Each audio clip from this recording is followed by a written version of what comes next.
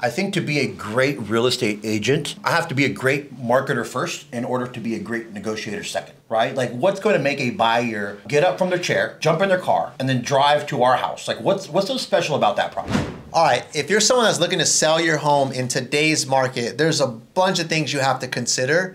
And I thought, what a better option than to bring Robert Ortiz, one of our top listing agents on our team, to this podcast to really just speak to anybody who's looking to sell out there, right? Yeah. You work with a lot of sellers. I do. That's your primary focus. That's my niche, yep. And your niche, and you consistently help sellers get top dollar. I do. Right.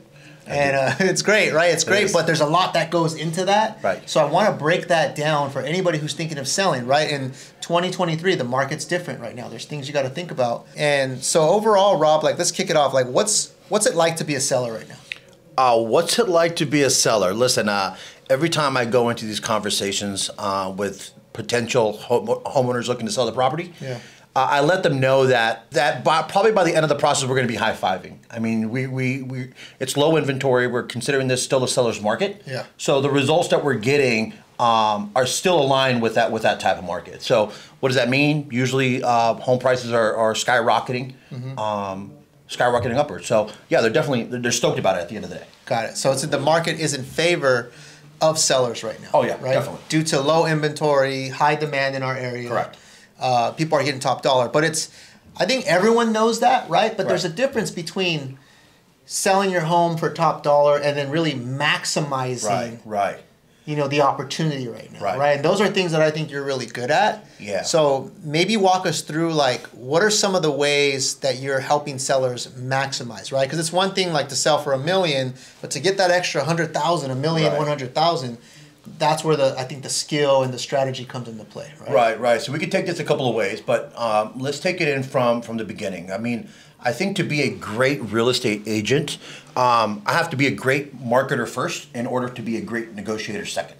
Got it. And what do I mean by that? I mean that my job is to kind of go in there and look at it from the point of view from a buyer, right? Like what's going to make a buyer get up from their chair, jump in their car, and then drive to our house? Like what's so special about that property? Yeah. Right.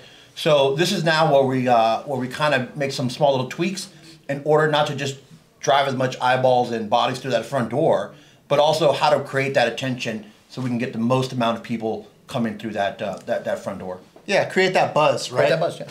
And so what are some of the things, I guess, that you're doing to create buzz for properties, right? Walk me through that. If someone's thinking to sell their property right now, what's the game plan that you like to follow? Any steps that you could break down? Yeah. So presentation of the home, right? I have split seconds, especially with everyone's attention span nowadays, is everybody's glued to their screens, where I only have maybe 1 or 2 seconds to catch your attention. So the way I describe it to homeowners is that it's my job to try to engage and capture as much attention as I can. So how do I do that? I make sure that I have a great product to put out on the market. Okay. Now, how that product looks, we can dive into that a little bit more about what needs to happen in order to kind of. So when you say presentation, you're meaning because people are shopping online, right? Yeah. So the first thing that they see are going to be those photos. Correct. What the property looks like. Right. Right. Like the selling of the property starts before they get to the property. Oh, right? hands down. Because of everything being online. Yeah, it starts off on that Sunday at 11 o'clock when they're talking to their partner on the couch and they say, hey, honey, take a look at this place here. Yeah. Right? And it's just enough to capture that intention to make them take the next step. Got it. Right. And it's funny because I just stayed at an Airbnb for the holiday weekend. And yeah, that's the same thing we did, right? Me and our party were going out there and we start looking and we're looking at the photos. Yeah, it's natural. We're looking at the photos and there was ones where you can clearly see that they put effort into the photography. Right. And there was ones that you can clearly see that it was just either they took them, they weren't professional, right? I wasn't say on their iPhone, but iPhone does really cool stuff nowadays. Yeah. But you could tell they just didn't know lighting, they didn't know colors, they didn't know angles and stuff like that. Yeah. How important is the photography today?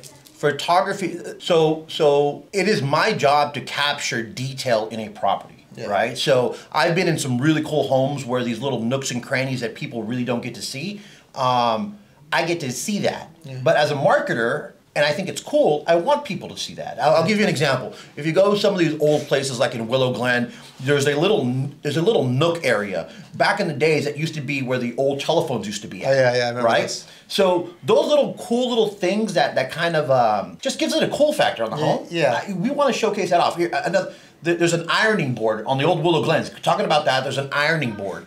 Back in the days, they used to have the ironing boards. Oh, it'd come out of the wall, right? They come out the wall. Yeah. So what a lot of people are doing with that now, instead of getting rid of that, they're turning that into a spice rack, right? So they're taking out the ironing board and putting spice racks there. These little small details there, these are things that I want to showcase. These are things that I want to, the character of the property that I want to show. Pictures do a great job of showcasing this. Now, lighting, great camera, a great photographer, the background is able to capture these little details and then is able to relay it in picture form. Yeah, you could tell too, like, you know, even angles, getting the pictures at the right angle is going to give the appearance of a bigger property and stuff like that. Your job is to get people to show up, right? That's so my if your job. Pictures aren't saying wow or capturing your attention, someone may just scroll to the next property. That's right. Just like I did with the Airbnb. There were some that they were probably nice, but because the photos didn't look good, I just went to the next one. Right. It happens. And now they lost me as a potential customer. It happens all the time. It happens all the time, and then it happens even to the point where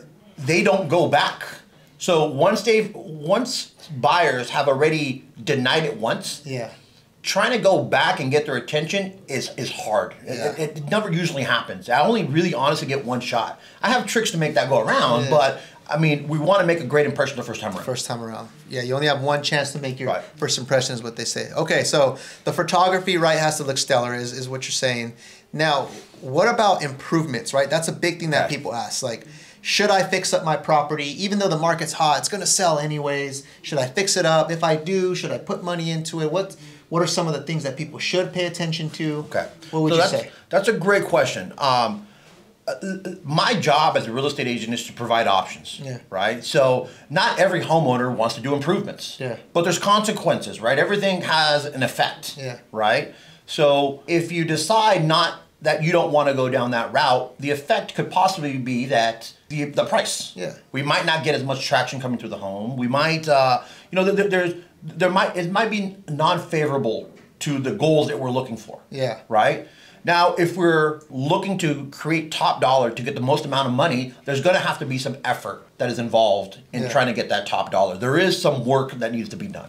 Right? So, and I know, like, when the market's hot, yes, the home will sell, but what price? Is it going to sell on the higher end of the spectrum? There's always a range, right? In any given neighborhood. Yeah, so I give out ranges. So when I go out to a property, I always give out ranges, and these ranges, I'm going to give you an example. Like, hey, listen, your house is worth anywhere from $1 million to $1,100,000. Example, right? I now give them the choice of where do you want to be on that range. Got it. Right? So if they decide, say, hey, listen, Rob, I want to go for $1,100,000 and more, right? Well, then at that point, I go ahead and provide them with what is required of them in order to get these higher numbers. Got it. Right? Now, if it's just a person that says, hey, listen, Robert, honestly, my needs, I just want to sell the property and get out of here. There's other issues that are more important.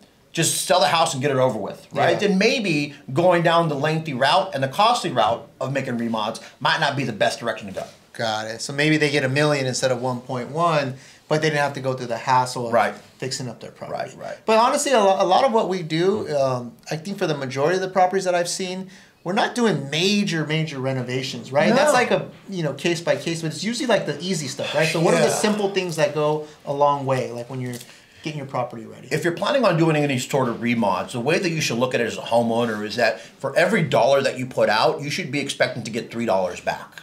Okay? And what that means is, let's just take a simple paint job. I mean, paint jobs, in the grand scheme, they're relatively cheap, right? Let's just say, for example, you could probably paint a whole house for $6,500, $7,500, a standard house, right? But the return that you're gonna get from that is a lot greater than that $65,000. I can justify why someone should pay that money, right?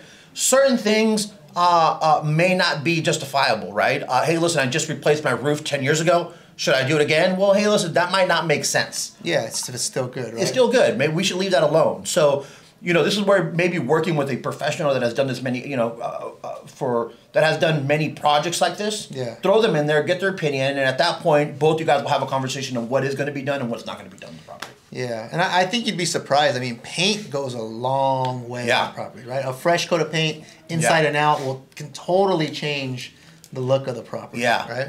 Just gives it a clean, fresh-looking property. Smells fresh. Looks fresh, right? Nice, crisp, trim and all that stuff. The types of colors that you happen to pick out, right? I mean, listen, a lot of people do a lot of great job in turning make it into a home, right? Yeah. It's my job to turn it back into a house. Yeah. Right? And a house at that point is my job is to sell it to the masses. So I've gotta give a general paint line of what people are gonna like. Yeah. Right? So even the colors that you end up picking make a difference. Yeah. So sticking with colors that are maybe more neutral that more people will like, that are not really specific to that one individual. Right. You want it to be able to appeal to the masses, right? I had a blue house. I had a whole room that was blue. Like baby blue. Yeah. Right? And it was a family room. Yeah. Right? They loved it. Yeah. But maybe it wasn't as appealing when you end up selling the property, where my suggestion would be, hey, listen, maybe we should, maybe calm down these colors. Yeah. Right? And maybe just provide some suggestions on why we should calm these colors down. Got it. What about staging? How important is staging? Staging is day and night, guys. Yeah. You have you'd be surprised of the lack of imagination that people have. No offense, guys, right? Yeah. But I think in general, people don't have imagination. I'm in homes every single day where I can start to see things, right? I can see diamonds and rough, right? Yeah. But unfortunately, buyers don't have that sense. Yeah. So staging takes the thinking away from buyers. They're actually not trying to figure out, well, how would this look? Yeah. They're more now imagining, how would I look in that property? I like that. Does that make sense? Yeah.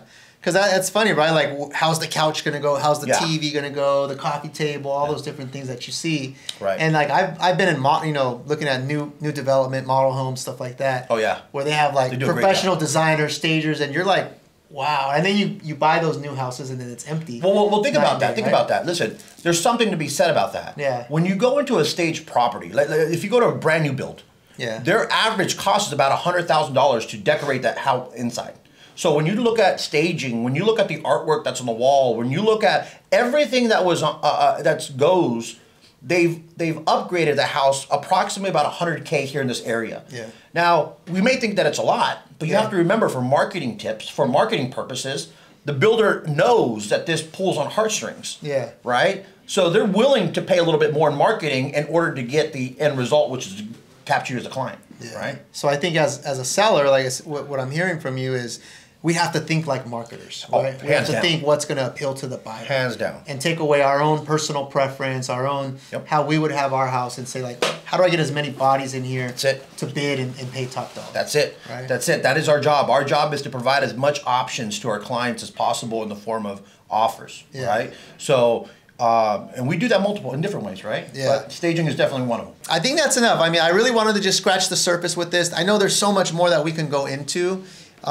But I think the point is, if you're going to sell in today's market, just know that, yes, homes are selling because it's a seller's market. Yeah. But there is a range, and there is a way to hit the top end of that range if you partner with a professional, a seasoned agent who's done this over and over and who knows the tips and strategies to get you there. Right. That would be, as a homeowner, guys, I would first kind of figure out what your goals are, right? If you are looking to get the tip top of the market, not leave any money on the table, right? Yeah. Then how you do things matter, right? And that agent that you end up picking is definitely going to matter. Yeah. Right. So ask these types of questions, right? Ask them, hey, listen, what are these small little things that are going to end up pushing me over? Yeah. Right. Those things will matter.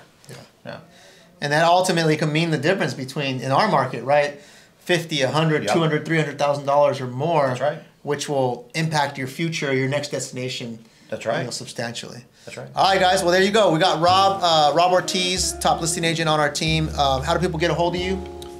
Need something? Instagram, you can get a hold of it at myrealtorrob.com. I'm sorry, myrealtorrob on Instagram. Yeah, you can get a hold of me that way. There we go, guys. Feel free to reach out if you need anything. Rob will definitely lay you out some plans, some strategy, get you some options, and help you get top dollar. Right on. Later.